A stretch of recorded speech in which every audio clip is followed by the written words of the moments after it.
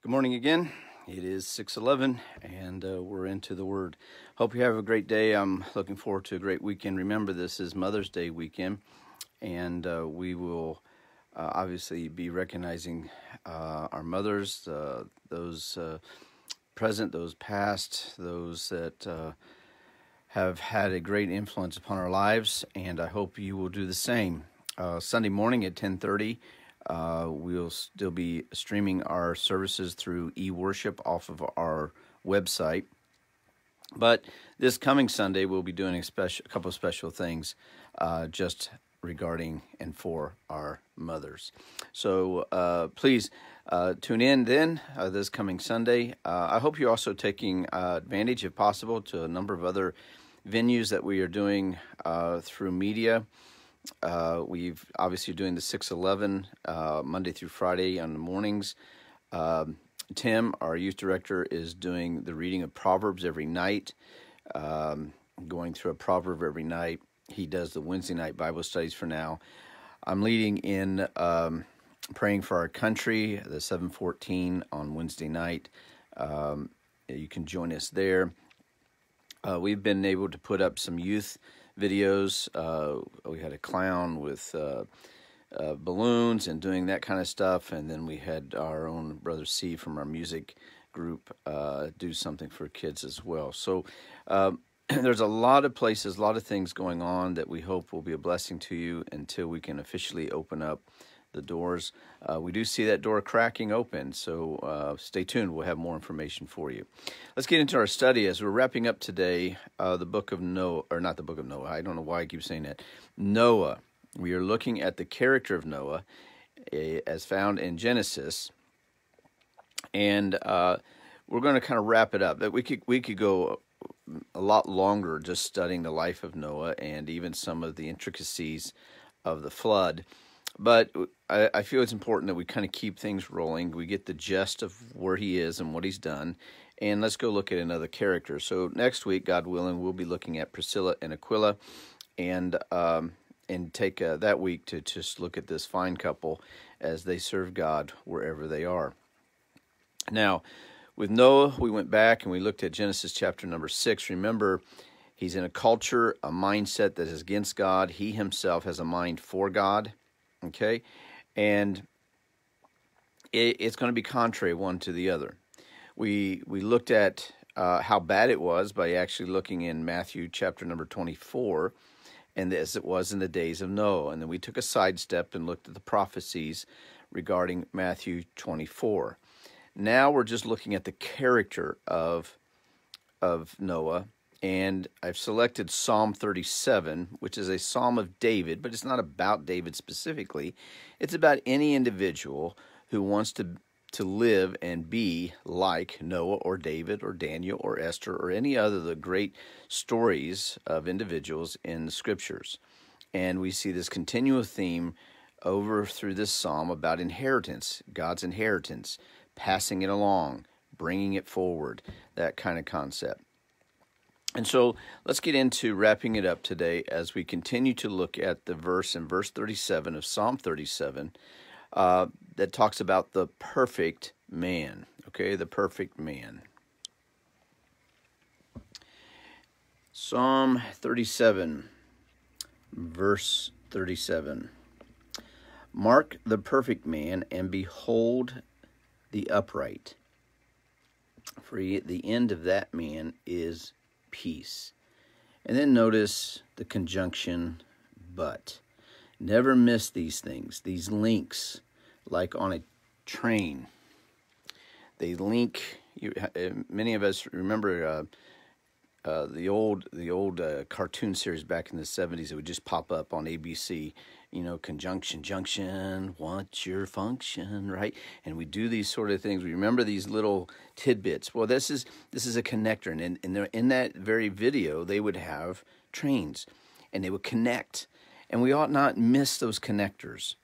I know many of us, we cringed, we didn't like grammar, but believe me, the English language and understanding the Bible is going to be dependent on grammar. And when we have that conjunction, don't just skip by it. There's a connector. There's a comparison going on. Okay, so we have the perfect man, the upright man. He's going to have a place of peace.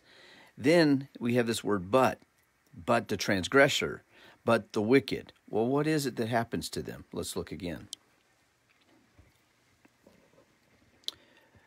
But the transgressor shall be, destroyed, and the wicked shall be cut off. And then we have another conjunction. But the salvation of the righteous is of the Lord. He is their strength in time of trouble, and the Lord shall help them and deliver them. He shall deliver them from the wicked and save them. And don't forget that last phrase. Because they trust in him. We have this again, as you see me say over and over again. We have these if-then clauses, If I trust in him, I am guaranteed deliverance. Okay? If I trust in him, I am guaranteed deliverance. Okay? So let's examine this a little bit. We again are, the emphasis, and I'll continue to remind us, is not just to come away with saying, oh, that was really good. That was a warm, fuzzy feeling. I'm really glad I joined in today. I hope that you come away with learning some of the practices of study, okay? Not just reading, study, all right? The study of God's Word.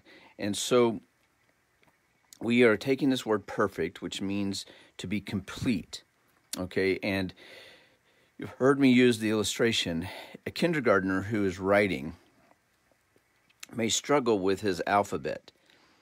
But as he continues to work it, he eventually masters it at a kindergarten level. In other words, for the kindergarten, he has it perfected. But if I write like a kindergartner at my age, it may be speculative whether I'm perfect in my writing, correct? Because I'm older, I'm more advanced, I've practiced it more. I should have better handwriting than a kindergartner. So handwriting is sometimes subjective to in this area of perfection because we based on where you're at and what's going on. So when I come to the idea of perfection, it's the idea of I could not have done it any better. I could not have done it any better. And be careful of this because we have the tendency to compare ourselves with someone else and say, oh, I'm not like them. Yeah, but are you like what God intended you to be? That's the most important thing, is having peace. Here we go. Peace with who I am in Christ at the juncture I'm at. Okay? We all have different levels of giftedness and we all have different years of experience. But am I maximizing and doing what God had me to do in the place I'm at with what he's given me? Just like the story of the talents. Some have 5, some have 2, some have 1. What am I doing with what God has given me? Okay, so let's real quickly go through some of this. I find interesting in our study that the end of the perfect man is peace. So you and I both have this idea. If I'm walking in peace with God and pretty much peace with others, peace with self, I'm probably in a state of perfection there. I'm in a place of wholeness and completeness, okay? Now, the Bible tells me, according to Psalm 37, King David says, mark that individual. Mark the person who is in this place. Interestingly enough, this word means to hedge about. Even the etymology of the word means to border or boundary. Notice the parentheses. This is exactly what we're talking about. When I put a parentheses about something, I have marked it. I have marked it. I have put a boundary. Now, this word also is defined as to protect, to look to observe, to wait for. We have a tendency to see problems, and we start to focus in on the problem. Could I just encourage us today, and maybe always, how about we focus in on the peace? Number 1, let's look at the peace of God that passes all understanding. Number 2, let's look at the Prince of Peace, Jesus Christ. Then we can look at people who seem to have come to the place of perfection and have peace and model or mark or boundary things about them and say, you know what, I want to emulate that. I want to go in that direction rather than go the other direction. Okay, let's move on. We talked about the conjunctions, but we've already talked in brief that the transgressor, the one who breaks away from just authority, or the wicked shall be destroyed or cut off. Then we have this, but again shows up, but the salvation of the righteous is of the Lord. And this means that person is going to be rescued. The word salvation here is rescued or deliverance. They're going to have strength in time of trouble. They're going to have help and deliverance, another type of deliver from God. And this word deliver means to be carried away from the wicked, carried away to safety. And then they're going to be saved. And this word brings about the idea that here, not only does God deliver me and carry me away, but now he defends and even avenges me against the wicked. Now, sometimes we read these things in the scriptures and we make this assumption. That must have been for David, or that was just for Noah. No, the Psalms and verses like this apply to every generation. If I'm living righteously before God, number one, we should know that. There should be a peace with God that indicates I'm okay, God's okay with me. We get troubled in our mind and in our heart. Remember, our heart generates things, and it causes my mind to go into imaginations, and that's where I get this troubleness. God doesn't want that for us. Take a step back, go to the God of peace, go to the scriptures, review it. If I have peace after that time, everything's all right with God and I. He's got it. He's got it totally delivered. No problem. What do you think Noah was feeling when he started to see the storm clouds come in? When the torrential rain started? When eventually the flood comes rolling down through the valleys?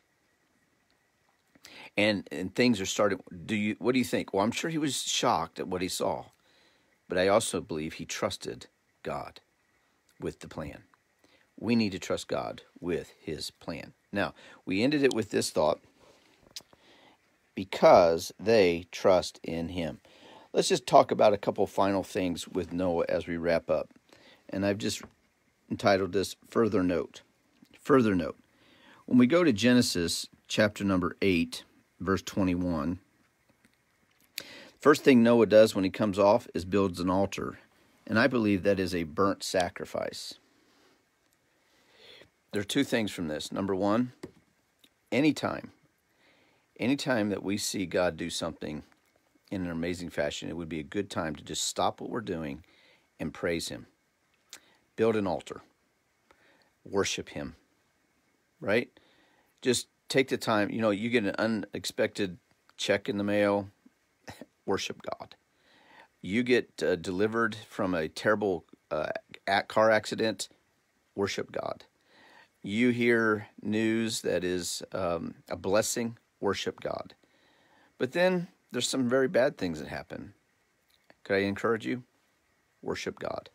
Build an altar, and as Noah does, he puts a sacrifice on that altar. I believe that sacrifice is what we call the burnt sacrifice. It is in essence me putting myself on that altar and saying, not my will, but thine be done. God, you do whatever you have to. We are in your hands. There we have this principle of trusting him. All right? And then notice what happens then, and I don't have time to go to the text because we're running out of time, but you can read it. When you read from Genesis 8:21, go to Genesis 9:1, and notice what happens from there. The if-then clauses. So he builds an altar, he worships, he says, not my will, but thine be done. I'm yours, God. And then God comes back and says, you're going to be blessed. I'm going to bless you, Noah, and your sons. Your families are going to be blessed hereafter. He says, I want you to go forth and be fruitful. I want you to go forth and multiply. I want you to go forth and replenish. You're going to have dominion. Even though the word dominion is not mentioned there, notice what he says. The creation is going to fear you. And this isn't reverence fear. This is a fear of dread. When you come walking down the street, they're going to be really concerned about you. So Noah and God have a covenant, and he says it's to you and to your seed after you. Remember the other day I said to you, read the last verse of Psalm 23. Psalm 23, and that's where we're going to close this study. Notice this. Psalm 23, the Lord is my shepherd. You recall this. I shall not want. He maketh me to lie down in green pastures. He restoreth my soul. He leadeth me in the paths of righteousness. Yea, though I walk through the valley of the shadow of death, I will fear no evil, for thou art with me. Thy rod and thy staff, they comfort me. Thou preparest a table before me in the presence of mine enemies, and thou anointest my head with oil. My cup runneth over. Here we go. Surely goodness and mercy shall go with me, be ahead of me, no, follow me all the days of my life, and I will dwell in the house of the Lord forever. There are two things with that word follow. One, the word follow means to pursue. It means it's coming after me. It's coming for me, right? It's assured. God is wanting to bless, and he's bringing blessing. But the second part of that word follow, as we understand it in the English, is it's behind me. It's in my wake. Believer, Christian, follower of God, child of God, what we do today, what we endure today, doing righteously, is going to have an effect for those that follow me. Surely goodness and mercy shall follow me. And when I come down to the end of my life, everything I do must be in my mind, must be for those that follow me, specifically my children. Now, I know we're out of time, but don't ever forget this. Noah did what was right. His sons Shem and Japheth did what was right. Ham does not eventually, and Ham has a generation of children that go astray. The responsibility for our children following God is first with us and teaching them the way. After that, it's up to them to go in that way and do the same thing. Ham chose not to do as his father Noah did, and that curse is on him and his children. Shem and Japheth did follow Noah and did do as their father had instructed them, and the blessing fell to them after him. Let's be a people who are working for the inheritance, for the things that are to come, for those that are behind. Let's be faithful as Noah was. He was a man whose steps were ordered by the Lord. He put the law of God in his heart. He was a perfect man in peace, and the blessing comes behind, not always right here where I'm at. Though I am blessed, I want to see my children and my children's children blessed even more. Go with God. Let God go with you. And I'm going to add one thing here today, because he's worth it. See you later.